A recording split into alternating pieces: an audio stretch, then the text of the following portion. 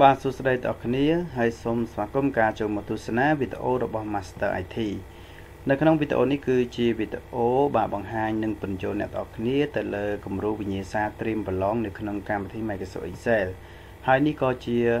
ការអនុវត្តទៅលើ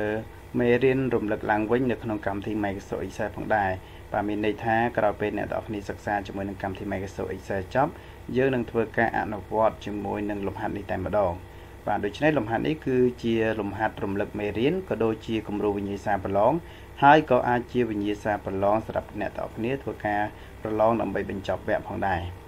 បាទដូច្នេះដើម្បីឲ្យកុំឲ្យខាត់ពេលយូរបាទយើងសិក្សាជាមួយនឹងការអនុវត្តលំហាត់នេះតែម្ដងនៅក្នុងលំហាត់នេះគឺយើងមានរហូតទៅដល់សំណួរប្រហែលជា10សំណួរធំបាទដល់ខ្ញុំ scroll មកក្រោមបាទយើងមានចំនួន10សំណួរបាទធំហើយមានបាទមានការអនុវត្តទៅលើបាទគ្រប់រូបមន្តប្រមាណវិធីដែលយើងបានសិក្សានៅក្នុងកម្មវិធី Microsoft Excel កន្លងមកហើយណាបាទឥឡូវនេះយើងអានសំណួរទី0តែម្ដងទៅបាទគេថាបណ្ណាគារ MasterIT មានលក់ទំនិញជាច្រើនមុខចូលគណនារកចំណូលចំណាយនិងគណនារកប្រាក់ចំណេញនៃទំនិញនីមួយៗបាទនេះគឺជាតារាងបាទអញ្ចឹងសូមបញ្ជាក់អ្នកទាំងអស់គ្នាដើម្បីអាចដោះស្រាយបញ្ហាអីមួយសំខាន់អ្នកទាំងអស់គ្នាត្រូវពិនិត្យទៅលើបាទអ្វីដែលគេឲ្យយើងមកហ្នឹងគឺមានអ្វីខ្លះហើយយើងត្រូវស្គាល់ពីអ្វីដែលគេឲ្យយើងនឹងឲ្យច្បាស់បាទដូច្នេះនៅក្នុងនេះគឺយើងមានតារាងមួយដែលមានលេខកូដបាទមានឈ្មោះទំនិញបាទមានចំនួនបាទ unit price នេះគឺជាតម្លៃដែលយើងទិញចូលមកហើយនឹង sale price នេះគឺជាតម្លៃដែលយើងលក់ចេញទៅវិញបាទដូច្នេះគេតម្រូវឲ្យយើងគណនាទៅរក income គេឲ្យយើងបកប្រែថាចំណូល expense បកប្រែថាចំណាយហើយមួយទៀតគឺយើងគណនារកប្រាក់ចំណេញបាទទៅលើតំណែងនីមួយៗទៅតាមជួរបាទទៅតាមជួរនីមួយៗបាទនៅក្នុងនេះយើងឃើញថាជួរទី1គឺសៀវភៅចំនួន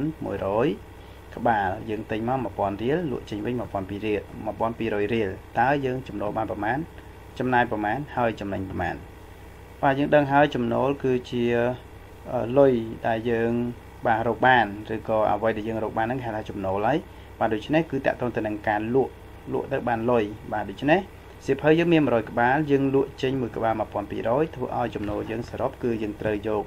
បាទចំនួនគុណឲ្យយើងប្រើប្រមាណវិធីធម្មតាគុណឲ្យបាទតម្លៃលក់ចេញក្នុងមួយក្បាលបាទនៅពេលដែលយើង enter មកយើងទទួលបានចម្លើយបាទនេះគឺជាចម្លើយនៃ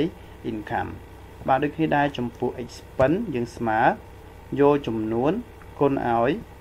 បាទគុណឲ្យមែនបាទ unit price គឺជាតម្លៃយើងទិញចូលមកបាទដូច្នេះវាគឺជាចំណាយកាលណាយើងទិញចូលមកគឺយើងឲ្យលុយគេហើយបាទការដែលយើងឲ្យលុយគេហ្នឹងហៅថាចំណាយបាទនេះគឺជាចំណាយទៅលើសៀវភៅចំនួន100ក្បាលបាទដូច្នេះដើម្បីគណនារកចំណេញគឺយើងត្រូវយកចំណូលបាទដកឲ្យចំណាយបាទនេះគឺចំណាយ enter បាទនេះគឺចំណេញសម្រាប់ទំនិញឈ្មោះថាសៀវភៅរបស់យើងបាទដូច្នេះសៀវភៅយើងចំណូលបានបាទ120,000 រៀលហើយនឹងចំណាយគឺស្មើនឹង 100,000 រៀលចំណែកប្រាក់ចំណេញវិញទទួលបាន 20,000 រៀលបាទនេះគឺជាអ្វីដែលយើងត្រូវគណនាដោយប្រើប្រាស់ប្រមាណវិធីបូកដកធម្មតាបាទហើយដើម្បីអាចដឹងចម្លើយនៃទំនិញផ្សេងទៀតយើងដឹងហើយនៅក្នុង Excel យើងអាចធ្វើការអូសដោយស្វ័យប្រវត្តិនៅពេលដែលយើងគណនាឃើញចំណុចទី1បាទក្រោយនេះអ្នកទាំងអស់គ្នា select ទាំងអស់ហ្នឹងមកហើយយើងចាប់អូសទាញដោយស្វ័យប្រវត្តិចេញចម្លើយទាំងអស់បាទចំណុចនេះទោះបីជាយើងមានទំនិញបាទ1លានមុខក៏យើងអាចគណនាបានក្នុងមួយប្រព្រឹត្តភ្នែកណាបាទយើងបន្តទៀតបាទសំណួរទី1ចូលកំណត់ទម្រង់ត្រណីលើចំនួនទំនិញទាំងអស់ឲ្យមានពាក្យថាកេសបាទនៅលើតារាងខាងលើនេះបាទនេះគឺជាតារាងមួយទៀតដែលជាតារាងនៃការលក់ទំនិញប្រចាំខែយើងឃើញថាយើងមានលេខកូដទំនិញបាទឈ្មោះទំនិញបាទខែលក់បាទនេះគឺជាចំនួនដែលលក់ដូច្នេះសំណួរទី1នេះគឺគេតម្រូវឲ្យអ្នកទាំងអស់គ្នាធ្វើការកំណត់ទៅលើកន្លែងចំនួននេះឲ្យមានពាក្យថាកេសនៅចុងនៃលេខណានៃតនន័យយើងបាទដូច្នេះដើម្បីធ្វើការកំណត់កន្លែងនេះយើងដឹងហើយselect ទាំងអស់នឹងមកហើយយើងចូលទៅកាន់ number បាទជាកន្លែងកំណត់ទម្រង់ត្រណីយើងចុចត្រង់ custom ហើយយើងកំណត់លុប general ចោលបាទបន្តមកយើងកំណត់លេខ01មកដកឃ្លាយើងសរសេរទម្រង់ ជាកេសបាទសរសេរក្នុងថ្មីកណ្ដោ2ឲ្យចេញពីថាកេសបាទអូខេ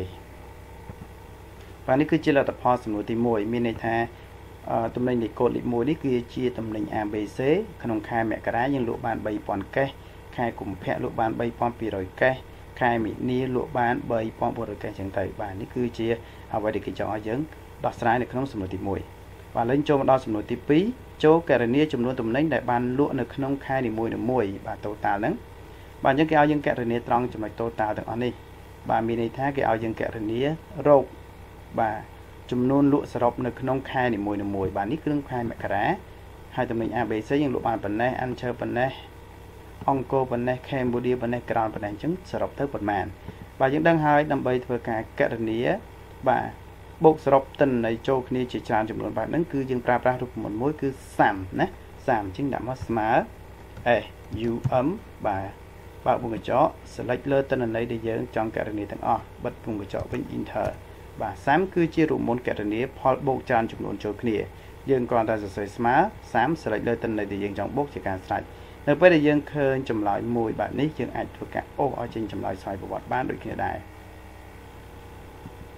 បាទអូបន្តទៀត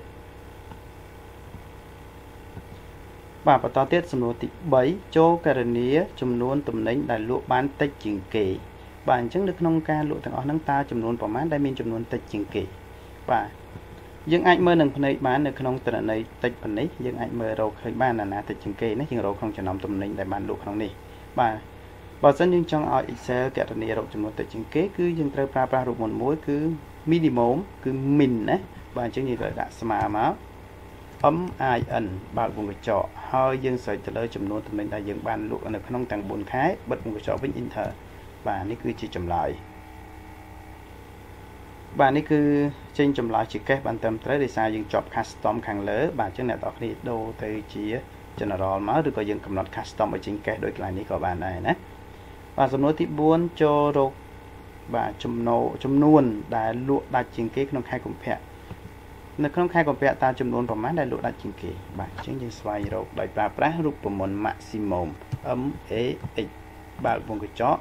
បាទយើង select ទិន្នន័យក្នុងខែកុម្ភៈនេះគឺទិន្នន័យក្នុងខែកុម្ភៈបាទយើងបិទវងកញ្ចក់វិញ Enter បាទនោះកម្មវិធីនឹងទៅស្វែងរកបាទទៅស្វែងរកចំនួនដែលយើងលក់បានច្រើនជាងគេនៅក្នុងខែកុម្ភៈគឺចំនួន 5000 កេសបាទបន្តទៀតសំណួរទី5គណនាចំនួនលក់គិតជាមធ្យមនៃតំណែងអង្គរបាទនេះគឺជាតំណែងអង្គរដែលយើងលក់ប្រចាំខែទាំង4ខែទី1ខែទី2ខែទី3ខែទី4តើយើងគិតជាមធ្យមប៉ុន្មានបាទរូបមន្តដើម្បីគណនារកតម្លៃគិតជាមធ្យមគឺយើងត្រូវប្រើប្រាស់រូបមន្ត average បាទស្មើ average បាទហើយយើង select ទៅលើទិន្នន័យដែលយើងចង់គណនារកបិទវងកញ្ចក់វិញ Enter បាទនេះគឺជាចម្លើយ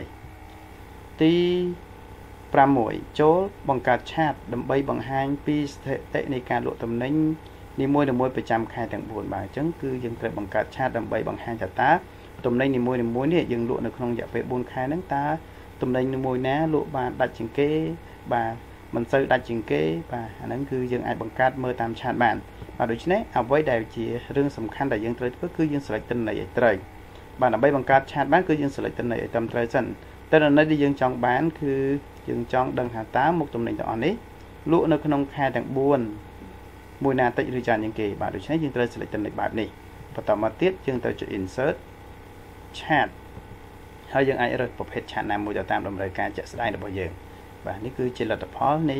នៃការលក់បង្ហាញតាមរយៈ chat បាទបន្តទៀតសំណួរទី7ចូលគណនា amount តម្លៃសរុបគណនា discount 5% បាទនិងគណនា total ប្រាក់សរុបនៅក្នុងត្រាខាងក្រោមនេះបាទអញ្ចឹងយើងអូសមកក្រោមបន្តិចមក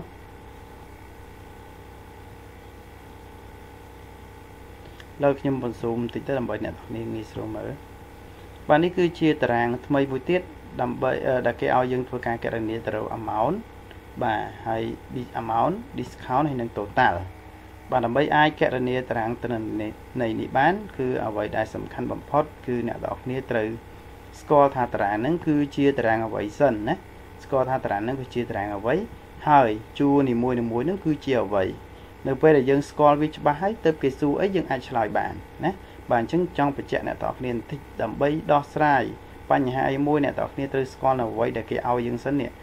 ឬក៏តារាងតន័យក្នុង Excel អញ្ចឹងយើងត្រូវដឹងថាតារាងនឹងជាអីជួរណាហៅអីឲ្យច្បាស់សិនកាលណាយើងមិនស្គាល់វាយើងមិនដឹងអាណាជាអីទេគេសួរមិនក៏យើងមិនចេះដែរក៏យើងមិនអាចដោះស្រាយបានដែរបាទអញ្ចឹងខ្ញុំនឹងធ្វើការបញ្យល់អ្នកទាំងអស់គ្នាទៅលើតារាងមួយនេះបាទអញ្ចឹងតារាងមួយនេះគឺជាតារាងនៃការលក់ទំនិញបាទទៅតាមថ្ងៃបាទនីមួយបាទដែលមានចំនួនមានតម្លៃយ៉ាងទៅឥឡូវខ្ញុំបញ្យល់ជួរនីមួយនេះគឺជាជួរលេខកូដទំនិញបាទគឺជាលេខកូដទំនិញហើយនេះគឺជាឈ្មោះនៃទំនិញហើយនេះគឺជាប្រភេទនៃទំនិញប្រភេទនៃទំនិញនេះគឺគេចង់បញ្ជាក់ថាឧទាហរណ៍ទំនិញរបស់យើងនេះអានឈើកំប៉ុងនេះវាជាប្រភេទស្រាបៀរបាទកីឡាកាសនេះវាជាប្រភេទស្រាបាទសូដានេះវាជាប្រភេទភេសជ្ជៈកូកាកូឡានេះវាជាប្រភេទភេសជ្ជៈបាទនេះគឺថៃគឺមានន័យថាប្រភេទរបស់វាបាទដូចបាយឆាចឹងវាជាប្រភេទអាហារអញ្ចឹងទៅណាបាទមួយទៀត sell date នេះគឺគេសំដៅទៅលើថ្ងៃលក់បាទអញ្ចឹងឧទាហរណ៍ answer នេះជាប្រភេទ beer យើងលក់ថ្ងៃទី1ខែ5 2015អញ្ចឹងទៅនេះគឺជាថ្ងៃដែលគេលក់នៃទំនិញហ្នឹង QTY គឺគេសំដៅទៅលើ quantity បាទមានន័យថាជាចំនួនលក់មានន័យថា answer នេះទំនិញលេខកូដលេខ1នេះជាប្រភេទ beer យើងលក់ថ្ងៃទី5ខែ1ឆ្នាំ2015នេះគឺយើងលក់អស់ចំនួន12កំប៉ុងណា12កំប៉ុងដែលយើងលក់តម្លៃក្នុង1កំប៉ុងស្មើនឹង$1បាទដូច្នេះទំនិញផ្សេងៗគឺដូចគ្នាដែរដូចឧទាហរណ៍កន្លែងនេះ Tiger អញ្ចឹងទៅ Tiger ជាប្រភេទស្រាបៀរយើងលក់ថ្ងៃទី2ខែ5 2015ចំនួន25កំប៉ុងហើយ1កំប៉ុង$1.50 សេនដូច្នេះគេចង់ឲ្យយើងគណនារក amount គឺតម្លៃសរុបនៃការលក់ហ្នឹងទៅលើទំនិញនីមួយៗការ discount និងការ total បាទអញ្ចឹងយើងមកមើលទៅលើ amount យើងវិញអ្វីទៅជា amount គឺសរុបអញ្ចឹងគេឲ្យយើងសរុបលើអ្វីបាទឥឡូវយើងមើលទៅលើជួរទី1សិន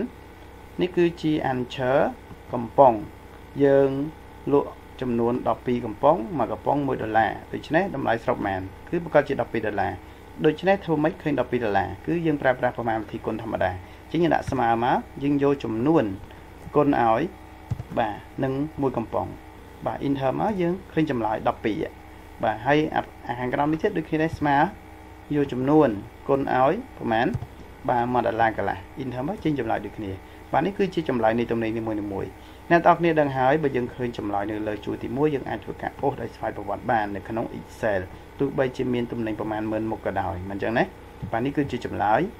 បាទឥឡូវនេះគេឲ្យយើងធ្វើការ discount 5%បាទអញ្ចឹងគឺនៅពេលដែលយើងលក់បានប្រមាណហ្នឹងគឺគេ discount 5%ដូច្នេះដើម្បីរកតម្លៃ discount គឺអ្នកទាំងអស់គ្នាត្រូវយកចំនួនសរុបហ្នឹងតម្លៃសរុបហ្នឹងគុណនឹងចំនួនដែលគេ discount គេ discount 5%អ្នកទាំងអស់គ្នាសរសេរ5ហើយសញ្ញាភាគរយបាទ enter មកគឺយើងចេញចម្លើយ 0.60 សេនអញ្ចឹងមាន5%នៃ$12ស្មើនឹង 0.60 សេនបាទវិធីក្នុងការគណនាជាភាគរយនេះអ្នកទាំងអស់គ្នាអាចយកតម្លៃសរុបហ្នឹងគុណនឹងទស្សភាគក៏បានដែរ 0.05 មានន័យថា5%ចេញចម្លើយដូចគ្នាឬក៏អ្នកទាំងអស់គ្នាអាចប្រើប្រាស់វិធីមួយទៀតបាទយកចំនួនលុយសរុបយើងហ្នឹងគុណនឹង5ចែកឲ្យ100បាទនេះគឺជារបៀបក្នុងការគណនារកជាភាគរយ5%គឺស្មើ5លើ100 enter ចេញចម្លើយដូចគ្នាប្រើវិធីមួយណាក៏បានដែរហើយយើងអូសមកបាទបន្តមកទៀតគឺ total តើលុយយើងនៅសល់ប្រមាណចំណូលនៃទំនិញនីមួយៗហ្នឹងអញ្ចឹង total នេះគឺយើងត្រូវយកចំនួនលុយដែលសរុបរបស់យើងហ្នឹងដកឲ្យចំនួនលុយដែលយើង discount ឲ្យគេហើយ enter មកយើងចេញចម្លើយនេះអញ្ចឹងលុយសមតុល្យយើងចុងក្រោយនៃទំនិញ answer នេះគឺ$12ដក 0.60 សេនសល់$11.40អូសចេញមកយើងឃើញទាំងអស់គ្រប់ទំនិញតែម្ដងបាទនេះគឺជាការអនុវត្តទៅលើលំហាត់សំណួរទី7នៅក្នុងវិញ្ញាសាយើងមួយនេះបាទឥឡូវបន្តទៀតជាមួយនឹងសំណួរទី8ចូលកណនាដូចខាងក្រោមអញ្ចឹងយើងកណនាសំណួរកចំនួនមុខទំនិញលក់បានសរុបបាទអញ្ចឹងឥឡូវយើងមកវិភាគសំណួរគេឲ្យយើងរាប់ចំនួនកាលណាចំនួនមុខទំនិញលក់បានសរុបនេះមានគេឲ្យយើងរាប់ចំនួនហ្នឹងឯងចង់ដឹងចំនួនទំនិញដែលលក់បានសរុបហ្នឹងប្រហែលបាទដើម្បីរាប់ទៅលើតន័យទាំងអស់ហ្នឹងយើងរាប់មក1 2 3 4 11អញ្ចឹងទៅឬក៏យើងរាប់លើនេះ1 2 3 4អញ្ចឹងទៅអាហ្នឹងគេហៅថាការរាប់ដូច្នេះយើងដឹងហើយបើសិនយើងប្រើ Excel ឲ្យរាប់គឺយើងប្រើប្រាស់រូបមន្ត count បាទយើងដាក់មកស្មើបាទអញ្ចឹង count នោះតើយើងចង់រាប់ទៅលើជួរណាឧទាហរណ៍ខ្ញុំចង់រាប់ទៅលើជួរនេះខ្ញុំស្លេចទាំងអស់នេះ bạn chẳng bao dương sợi tầng nó dương trơ mơ sân thà nó vi chi ấy vi chia tên này chỉ sọ bảo chi sọ dương trơ pra khảo tá phần tá bây dương rọp từ lời chua tên này chỉ lấy cứ dương trơ pra rụp mình khảo ưu tiên học dương pra khảo tá cho và khảo tá hai dương sợi lửa sọ bạn cứ chia vậy để dương chọn rọp bạn chứ dạ sorry dương sợi đặt sợi tới đòn tiết smart khảo tá bà bao vùng chọn máu dương sẽ lại lượt tên này dương từng ở này bà hái dương bật vùng chọn từ vinh enter bà cứ miên này tha chùm luôn tùm ninh sẽ đọc được bao giờ miên chùm luôn đọc mùi mục là dương bàn độ trình thầy nè bà bắt to mà tiết sinh nổ cỏ trôi mình chối chùm luôn tùm ninh đại lụa bán tích chương hà sập bà táo chùm luôn tùm ninh đại lụa bán tích chương hà sập miên chùm luôn bán mục bà thì thay mục là dương thế nè miên bán mục chùm luôn tùm ninh đại lụa bán tích chương hà sập bà ta mùi na chia chùm luôn tùm ninh bà ní cứ chia chùm luôn tùm ninh cứ siêu thị vải quantity chia chùm luôn đại tay chân hà sắp miền mạn đi tay chân hà sắp mùi bì bầy buồn vô thế pram mùi bảy bà dương rọp đi khuôn ấy dương ai rọp bán tôi đại xa tùm này chứ miền tây cứ miền bồng bảy dương đạp bồng bảy mà bà còn tay ní mình chỉ mới số bài tế cứ nè đọc ní tới pra bồng môn không cả lần này dương miền tùm này rọp mơn múc dương tới ai thôi cả pra bồng môn là bài cả lần này nè bạn chẳng nằm bay cả này lại nít tai dương pra rụp một này bà sum nôn ní cứ cái ao dương rọp chấm nôn tụm nén đại lụa ban tách chiên hà sập bạn chẳng bay dương vị phí sum nôn cứ cái ao dương rọp chấm nôn cái này rọp chấm nôn dương pra rụp một khảo miên lẹ khan được ọt bà miến cứ lẹ khán tách chiên hà sập bạn chẳng lẹ khan ní cứ miên chấm nôn muối cứ chạ tôi từ nâng chấm nôn bạn được chết nằm bay rọp chấm nôn từ đấy đại miên lẹ khán chấm nôn muối lẹ khan cứ dương từ pra rụp một khảo thì bà khảo thì chừng nào hồi dương bảo bụng chó bạn chứng những mơ ca này nom này rụp môn là cái ao dương phờ chứng cái lại nít cái ao dương cho trả lời rèn dương đăng hái nước không mê riêng giới rèn miên này thả chúa nấy lẹ khàn và lẹ khàn dương cư tại tôn từ nâng chùm nút đôi chân dương sẽ chúa nấy chùm luôn bia criteria dương bỏ bài thả lẹ khàn dương cứ chùm nút tại chương hạ sập ba những chuyện mùi nè và cả ở đây chùm nút để cái việc chết hạ tại chương hạ sập bạn ấy dương mình ai cho mùi nè bán đấy bởi dương chơi lời đọc phí ní vì tại chương hạ sập phần tái mi hay vì rọp vô tại đọc phí vậy cả đời này ní cứ dừng đằng hái dừng trời vi mình trôi là khăn đờiខ្លួនấy được không mình cái đạo phí ship mình cái đạo phí dừng sẽ xây là khăn trôi nè cứ tôi chiên hà sập bà dừng sẽ xây bạn này bà bắt đầu mà tiết cứ dừng bật một chọi inter bà cứ miên chùm nón bay mốc đôi vào vậy đi dừng bàn cật bị kia đài đâm trời bà sắm nút cổ chố sum tốt chùm nón tầm đánh đài lụa bàn đầm lại son chụp tầm $1 hai miên chùm nón trơn chiên hà sập cái số thà ta chấm nôn tụm ninh đại miền đầm lái xôn chật sập ram xe nấng chấm môi nâng chấm nôn đại miền tràn chương hai sắp nấng miền phẩm màn và lấy dương bình mờ rọp mờ từng ọc nia tam vị thi rọp đây khu này và ní cứ hoạt vô tế để sao miền đầm lái xôn chật sập ram xe là dương mờ còn nói dương miền đầm lái xôn chật sập ram xe thế nhé ní cứ xôn chật sập ram xe miền pí bà hai vì thông chiến bà chấm nón thum chiên mán thum chiên hà sập được nè bà chấm nón thum chiên hà sập được nè được hết chấm lại vẫn cứ khơi pi nè ưu là cái lại ní viên mền đầm lại son chụp ram xé nè rồi còn đấy cứ ưu tiên lời nhầm đại là ní học sập cho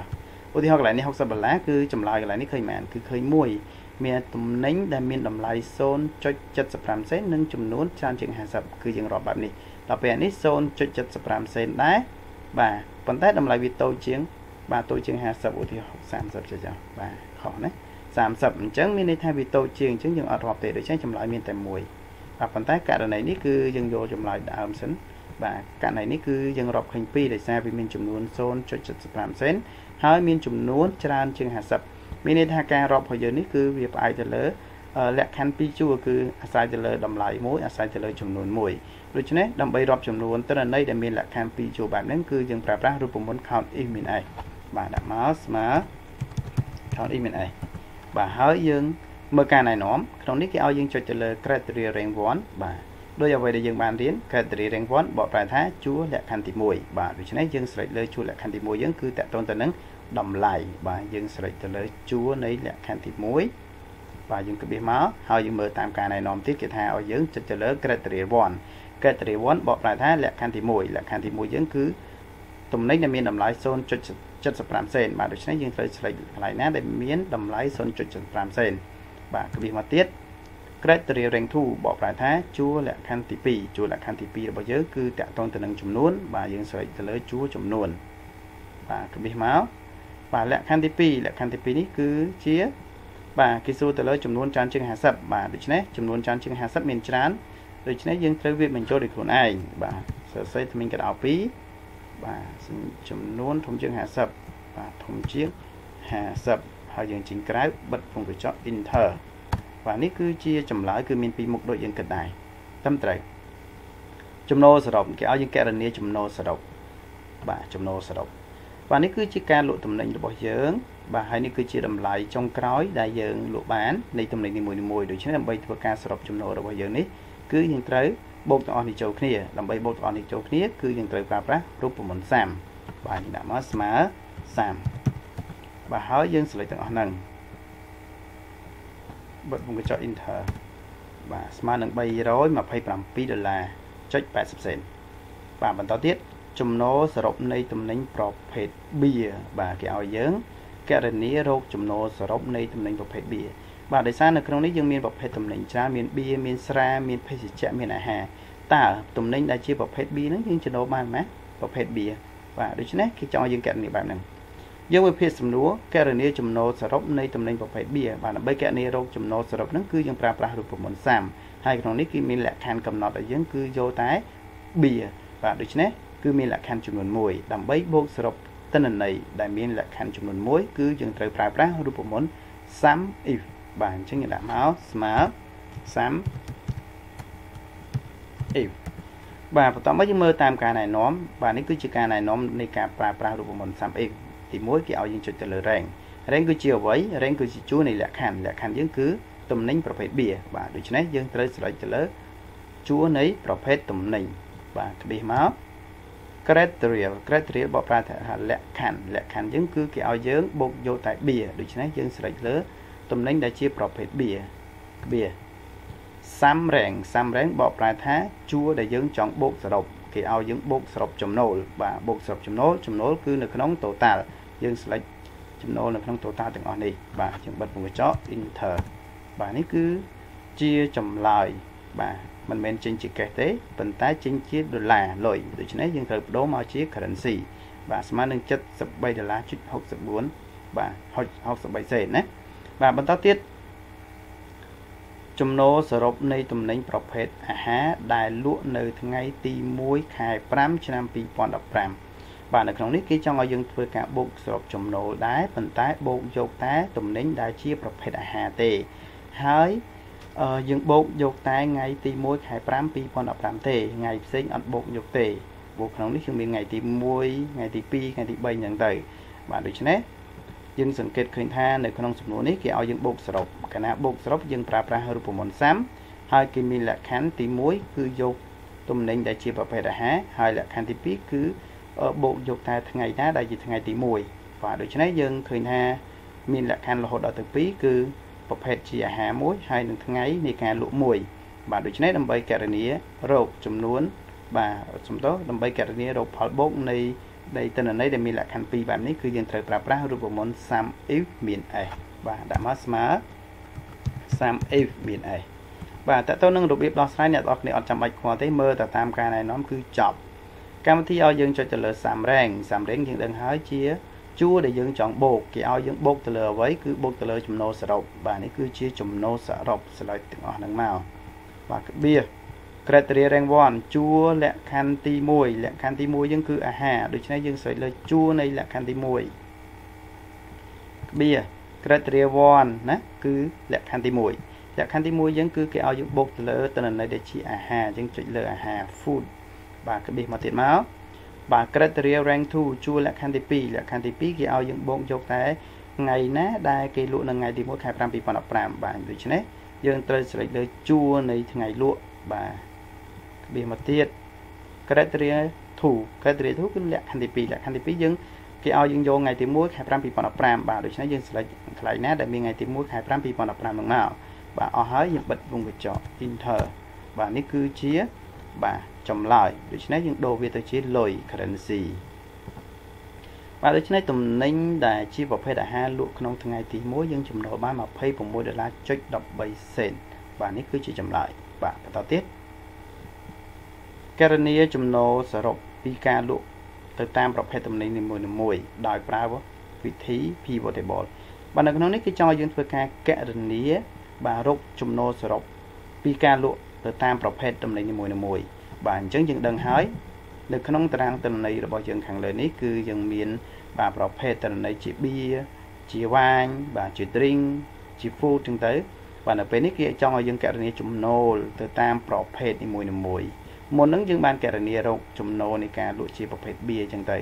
មានន័យថាគេចង់ឲ្យយើងគណនារកចំណូលជាប្រភេទវ៉ាញជាប្រភេទ drink ជាប្រភេទអាហារផ្សេងទៀតណាឲ្យបាន4មុខហ្នឹងប៉ុន្តែនៅក្នុងនេះគេចង់ឲ្យយើងដោះស្រាយតាមវិធីលឿនដោយមិនចាំបាច់ប្រើប្រាស់រូបមន្តគឺតាមរយៈវិធី pivot table បាទជាវិធីងាយស្រួលមួយដើម្បីអាចចេញចម្លើយស្វ័យប្រវត្តិតែម្ដងបាទនៅក្នុងនេះដើម្បីបង្ហាញចម្លើយលើខ្ញុំដាក់កន្លែងនេះជាកន្លែងបង្ហាញចម្លើយខ្ញុំចង់បង្ហាញលទ្ធផលកន្លែងនេះឬក៏កន្លែងណាមួយឬខាងក្រោមនេះចុះណាបាទខ្ញុំដាក់នៅកន្លែងនេះចុះឧទាហរណ៍កន្លែងនេះចុះខ្ញុំដាក់ cursor កន្លែងហ្នឹងគឺជាកន្លែងដែលខ្ញុំចង់បង្ហាញចម្លើយបាទរបៀបដោះស្រាយទៅតាម pivot table ទី1អ្នកនរគ្នាត្រូវយកមកដាក់ត្រង់កន្លែងដែលអ្នកនរគ្នាចង់បង្ហាញចម្លើយសិនបាទបន្តមកទៀតយើងត្រូវចុចត្រង់ insert ហើយយកពាក្យថា pivot table ចំណុចបន្ទាប់គឺអ្នកនរគ្នាត្រូវ select តារាងទិន្នន័យដែលយើងចង់បូកសរុបហ្នឹងទាំងមូលបាទគឺយើងត្រូវ select ទាំងមូលតែម្ដងបាទហើយយើងអូខេបន្តមកទៀតយើងត្រូវជ្រើសរើសនៅចំណុចដែលយើងចង់បានមានចម្លើយដែលយើងចង់បានយើងចង់បានអីយើងចង់បានសរុបចំណូលនៃការលក់ទៅតាមប្រភេទទំនិញនីមួយៗបាទដូច្នេះលក្ខខណ្ឌរបស់យើងគឺប្រភេទនៃទំនិញបាទហើយសំណួរយើងគេឲ្យយើងបូកសរុបចំណូលបាទយើង take ទៅតាមមកលក្ខខណ្ឌគឺប្រភេទថាយបាទនេះគឺជាប្រភេទទាំងអស់ហើយគេឲ្យយើងបូកសរុបចំណូលគឺត្រង់ total take លើ total បាទយើងទទួលបានលទ្ធផលចុចប៊ូតុង close មកបាទនេះគឺជាលទ្ធផលនៃការលក់របស់យើងទៅតាមប្រភេទនៃទំនិញនីមួយៗវាយើងចំណូលបាន$73.67 63 សេនបាទ drink បាទ food វ៉ាញហើយនឹងសរុបទាំងអស់គឺ$327បាទនេះគឺជាការគណនាដោយប្រើប្រាស់វិធីសាស្ត្រ pivot table ដែលមិនចាំបាច់ប្រើប្រាស់រូបមន្តចុចចេញចម្លើយគ្រប់ទាំងអស់តែម្ដងបាទសំណួរបន្ទាប់គឺជាសំណួរចុងក្រោយសំណួរទី10ចូលគណនារកចំណូលសរុបទៅតាមថ្ងៃនីមួយៗបាទ sub total តែប្រើប្រាស់ sub total បាទអញ្ចឹងគេចង់ឲ្យយើងគណនារកចំណូលដោយអំបញ្ញមិញដែរប៉ុន្តែគណនាទៅតាមថ្ងៃលក់នីមួយៗបាទយើងដឹងហើយនៅក្នុងតារាងទិន្នន័យរបស់យើងមានថ្ងៃលក់ដូចជាថ្ងៃទី1ថ្ងៃទី2ថ្ងៃទី3ថ្ងៃទី4ថ្ងៃទី5ហ្នឹងទៅនៅក្នុងនេះយើងមានតែ3ថ្ងៃទេប៉ុន្តែបើសិនការលក់ធម្មតាគេអាចមានរហូតដល់មួយខែអញ្ចឹងទៅថ្ងៃទី1ទី2ទី3អញ្ចឹងទៅថ្ងៃទី1លក់ទំនិញនេះថ្ងៃទី4លក់ទំនិញនោះច្រើនមកចូលគ្នាអញ្ចឹងទៅអញ្ចឹងដើម្បីដឹងថាតើចំណូលរបស់យើងប្រចាំថ្ងៃទី1លក់បានប៉ុន្មានថ្ងៃទី2ចំណូលបានប៉ុន្មានថ្ងៃទី3ចំណូលបានប៉ុន្មានអញ្ចឹងដឹងអញ្ចឹងតើយើងត្រូវធ្វើដូចម្ដេចបាទនៅក្នុងនេះគេចង់ឲ្យយើងធ្វើការបូកសរុបចំណូលទៅតាមថ្ងៃនីមួយៗហ្នឹងដោយប្រើប្រាស់វិធីសាស្ត្របាទ sub total បាទអញ្ចឹងដើម្បីងាយស្រួលក្នុងការដោះស្រាយខ្ញុំ copy តារាងបាទតារាងលទ្ធតារាងលក់របស់យើងហ្នឹងមកខាងក្រោមវិញ copy Ctrl C ឬក៏យើងមកស្ដាំ copy អញ្ចឹងណាបាទហើយយើង scroll មកក្រោមបាទខ្ញុំយកមកខ្ញុំដាក់ត្រង់កន្លែងនេះហើយខ្ញុំមកស្ដាំផាសខ្ញុំបានតារាងមកមួយបាទអញ្ចឹងនៅក្នុងនេះអ្វីដែលចង់ឲ្យយើងគេចង់ឲ្យយើងធ្វើគេឲ្យយើងគណនាចំណូលរបស់យើងនេះទៅតាមថ្ងៃនីមួយៗបាទដែលយើងបានលក់បាទដោយប្រើប្រាស់តាមវិធី sub total បាទយើងដឹងហើយដើម្បីគណនាទៅតាមវិធី sub total អ្វីដែលយើងត្រូវធ្វើដំបូងគេគឺយើងត្រូវសតទៅលើជួរលក្ខខណ្ឌសិនលក្ខខណ្ឌយើងគឺថ្ងៃលក់នីមួយៗដូច្នេះយើងត្រូវសតទៅលើបាទទៅលើថ្ងៃលក់សិនដើម្បីសតយើងត្រូវយកមកយើងចុចនៅលើជួរថ្ងៃលក់នឹងតែម្ដងហើយយើងយក data ហើយយើងជ្រើសរើស sort A ទៅ Z ក៏បាន Z មក A ក៏បានយើងចុច A ទៅ Z មកបាទនៅក្នុងនេះវាអត់ឲ្យយើងបាទអត់ឲ្យយើង sort ទេដោយសារតែនៅក្នុងនេះគឺយើងទិន្នន័យយើងជាប់តារាងគ្នានេះឥឡូវខ្ញុំបន្ថែមជួរមួយដើម្បីឲ្យវា clear ពីគ្នាបាទឥឡូវ clear ហើយបាទវាអត់នៅជាប់គ្នាទេអញ្ចឹងម្ដងទៀតដាក់ cursor លើជួរ cell date ហើយយក data យក sort បាទនៅពេលនេះយើងបានចម្លើយគឺយើងបាន sort ថ្ងៃទី1តាមថ្ងៃទី1ថ្ងៃទី2តាមថ្ងៃទី2ដោយស្វ័យប្រវត្តិហើយនេះពេលយើង sort ហើយបាទអញ្ចឹងក្នុង sub total ក្រោយពេលដែលយើង sort ហើយគឺយើងអនុវត្ត sub total តែម្ដងអញ្ចឹងបន្តមកគឺយើងត្រូវយកមកយើងដាក់នៅក្នុងតារាងយើងកន្លែងណាក៏បានដែរឲ្យតែនៅក្នុងតារាងបាទបន្តមកទៀតចុច data ហើយយើងយក sub total នេះគឺជាប្រអប់ sub total មួយដែលចុច ចេញមកបាទអញ្ចឹងត្រង់ add agents in នេះគឺអ្នកទាំងអស់គ្នាត្រូវចុចត្រង់សញ្ញាព្រួយនេះហើយជ្រើសរើសជួរលក្ខខណ្ឌដែលយើងបានសតបាទយើងសតទៅលើ Thai ណាបាទយើងស្រេចលើ Thai ជាជួរលក្ខខណ្ឌបន្តមកទៀតយើងជ្រើសរើសរូបមន្តដើម្បីកណនាយើងត្រូវចុចលើ sum បាទយើងត្រូវការបូកសរុបគឺយើងប្រើប្រាស់រូបមន្ត sum ហើយយើងត្រូវបាទ tick នៅផ្នែកទី3 add subtotal to យើងត្រូវ tick ទៅលើ field total កន្លែងនេះជាទូទៅកម្មវិធីវាតែងតែ tick ឲ្យយើងដោយស្វ័យប្រវត្តិប៉ុន្តែយើងត្រូវពិនិត្យមើលដែរថាតើការ tick របស់កម្មវិធីដោយស្វ័យប្រវត្តិហ្នឹងត្រូវនឹងគោលដៅយើងចង់បានអត់គោលដៅយើងចង់បូកសរុបចំណូលបាទអញ្ចឹងយើងត្រូវ tick លើ total ត្រឹមត្រូវហើយតោះមកយើងអូខេបាទអញ្ចឹងយើងបានឃើញហើយនេះគឺជាលទ្ធផលប៉ុន្តែលទ្ធផលនេះមិនទាន់ត្រឹមត្រូវទេគឺខុសឥឡូវដោយសារតែយើង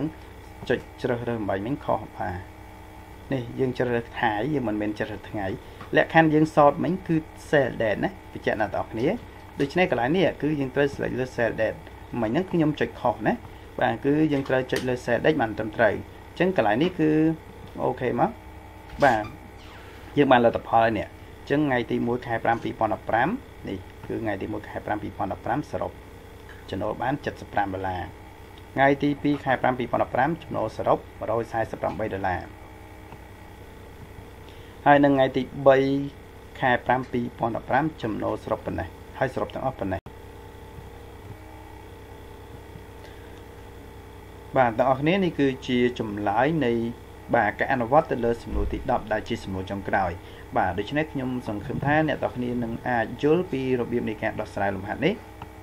ហើយអ្នកទាំងអស់គ្នានឹងអាចយល់ពីរបៀបនៃការប្រើប្រាស់កម្មវិធី MasterIT បន្ថែមទៀតដើម្បីរំលឹកមេរៀនដែលយើងរៀនកន្លងមកហើយសង្ឃឹមថាអ្នកទាំងអស់គ្នាអាចប្រឡងវគ្គមួយនេះបានចប់ដោយជោគជ័យអរគុណច្រើនជួបគ្នាជាមួយនឹងវីដេអូក្រោយទៀតណាអរគុណ